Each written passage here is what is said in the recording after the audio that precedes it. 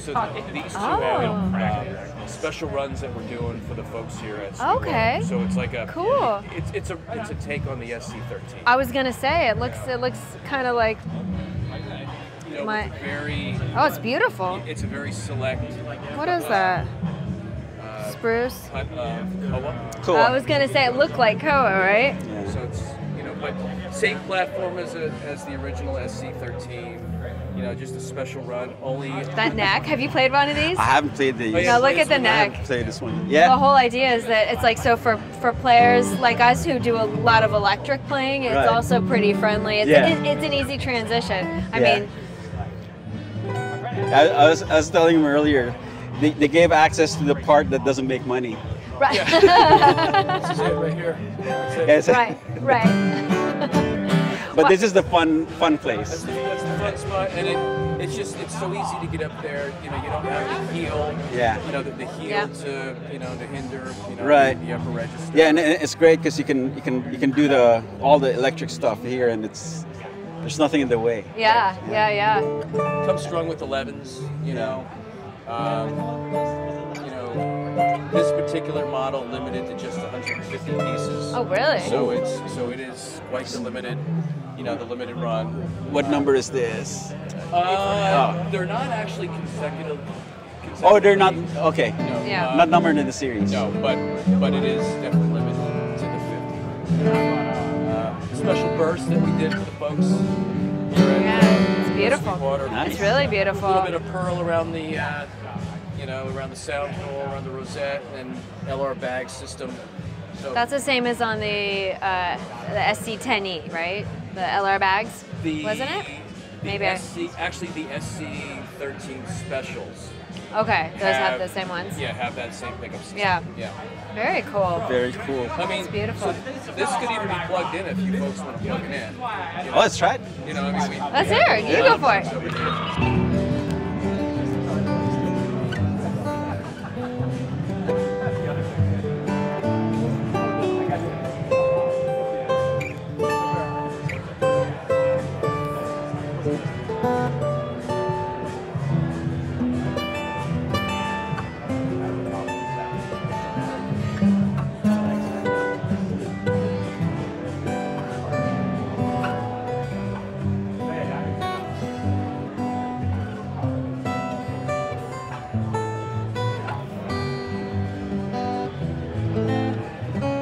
Yeah, it's nice, right? The axis I is love great. your right hand technique is so good. You studied classical guitar? I did. Yeah, I was going to say, you can always tell. Yeah.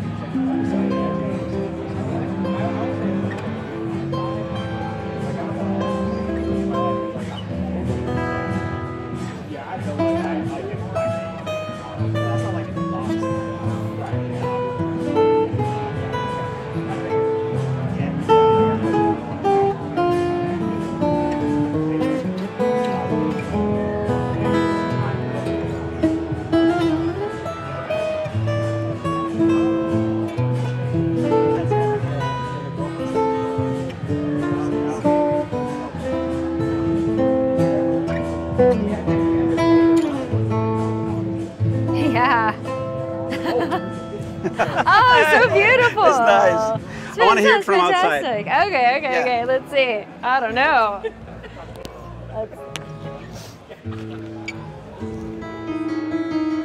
Yes. Roar. Goes with it, right?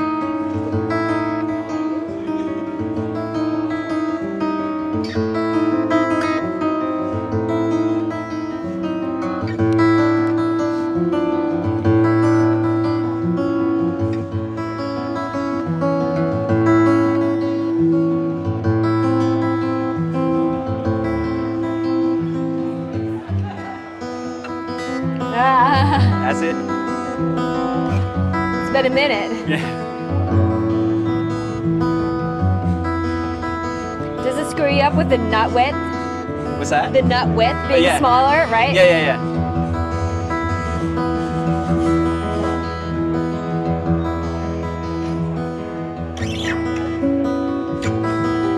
There. What is it?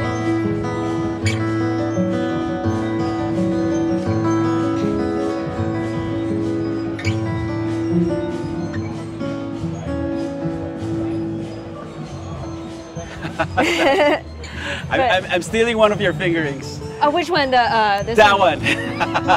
You know exactly what it is. Right. Yeah, because I have to switch. You do this? No, yeah, this one. Yeah, that's better. That's better. Yeah. That's better.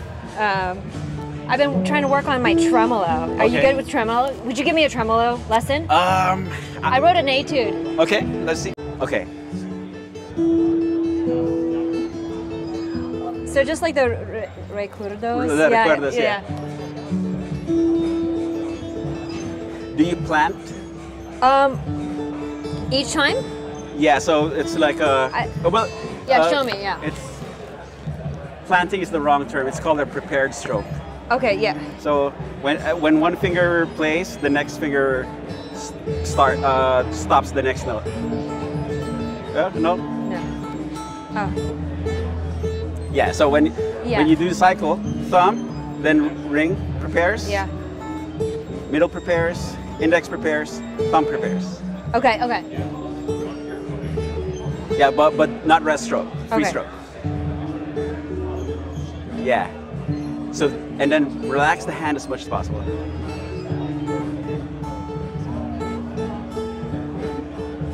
Yeah.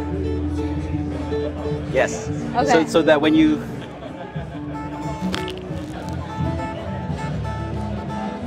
that gives you control and that avoids the gallop. Yeah. It's hard to get it. It's like all about like good tremolo is what, like it's loud, it's even. Yeah. And okay. Yeah. And it's also difficult to play tremolo without nails. Oh, is it? Yeah, I don't grow my nails because I do the tapping thing on the electric. Right, you can't exactly. It's no way. Yeah, right. But when I used to play classical full time, you need the nails, and that's the prepared stroke. This gives it more control. And so you do that also when you're not just as a practice to get it, but like to in actual playing. Yeah. So even when you're playing an arpeggio. Okay. It's a prepared stroke. So it's not you don't plan everything. Right. Just the next one. Yes. Okay. Yeah, it's called many terms. So sequential planting.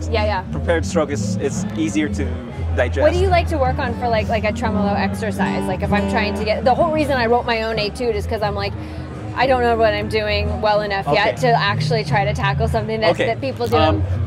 There are two types of tremolos, the flamenco tremolo and classical tremolo. Okay. The main difference is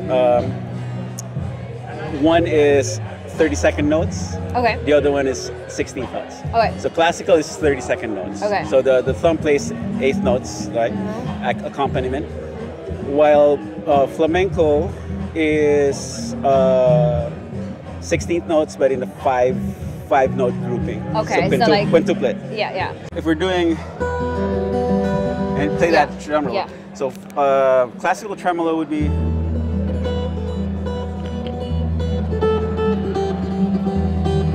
So 1 and 2 and 3 and so.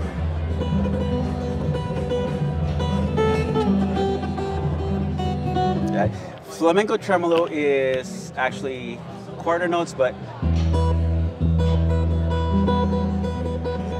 so it's a P-I-A-M-I.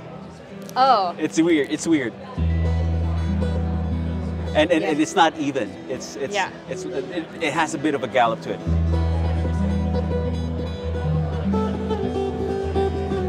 But the tempo is faster. Okay. Since it's just quarter notes.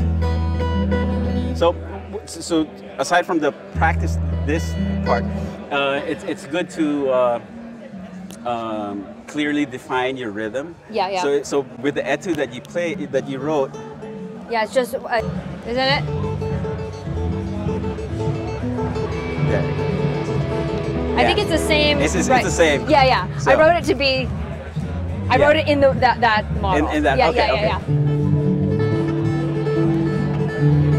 Yeah. And as. Yeah. Wait.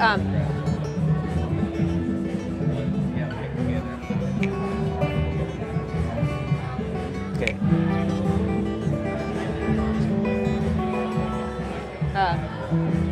wait, it's hard with hearing other music. Right. You have to send me the sheet music. I want to learn that. Sure. Oh my God. I'd be honored to hear it played properly. I'll do my best. But. So it's second. Second chord is that. It's like a G sus 2 over B. Yep. Exactly. Yeah. And then E 6/9. And then minor 7. And then C major 9.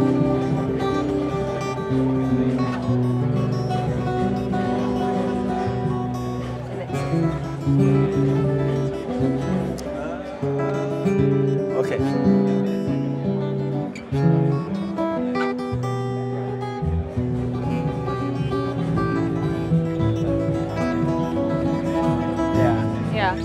Yeah. That's it. Sounds so great. Yeah. So and the other thing too, since the thumb, it's not all bass notes. Right. It's actually like a what is it called? It's like a classical accompaniment. Yeah. So one. So this is the bass, and then this is middle. Yeah, middle voice. Yeah, exactly. Yeah. I'd love to learn that. Oh my God, I'd be so honored to have you learn it. Actually, Acoustic Guitar Magazine asked if I would do a lesson on it for one of their things, so I'm like, great. Once again, I'll be like, here's something I wrote because I don't know how to play tremolo. No, but it's something to work on, Yeah, and it's great. It brings new music out. Right, exactly. Well, and I feel like the best way for me, at least, to like try to learn a new technique is to write with it. Right. Because then there's this impetus to know that something won't exist unless I get the technique down, because who's going to learn it, right? If I don't have it down. Right. And so I feel like you can learn a new word, but until you can actually put it in your vocabulary, how useful is it to you? So I like to write to internalize new techniques. Nice. Yeah. Nice. Yeah. I love that. Yeah. I love that. What are you working on? What's like firing you up recently? Oh, right now I'm a full-time YouTuber. Are you really? Yeah. So I play music. I demo stuff. Mm-hmm. I write music for the stuff I demo. Okay. And unfortunately, if you're a full-time YouTuber, you spend more time editing than playing guitar. Oh my God. Yeah. So, but this year I'm trying to move away from that, and that's why I love going to events like this. Yeah. Because now there's the interaction and there's the learning. Yeah. And then when I can take it home and apply it on my own time. Apply it on my own thing, like this. Oh yeah.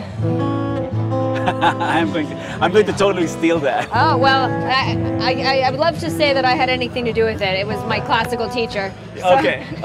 Who did you study with? Philip DeFremery. Okay. No, I haven't been diligent about taking lessons in a while, but I always say like any good habits I ever learned are to his credit, and any deficiencies are my fault. That's amazing. See, the other thing I wanted to tell you about tremolo is tell me. Try not don't think of it as a full pluck, like a full that. No, it's actually it should be like a brush. Yeah, it's more of a brush. That way you don't subconsciously tense your hand. That's been the problem. Is like when I was watching it's John Williams playing. Yeah. Oh, he's so relaxed. It's like you can barely see him moving. And I noticed I had to really settle down because I noticed my pinky started cramping up, and I'm like, God, I don't normally do that. I mean, and I know any excess tension is not doing me any favors. So so how would you recommend?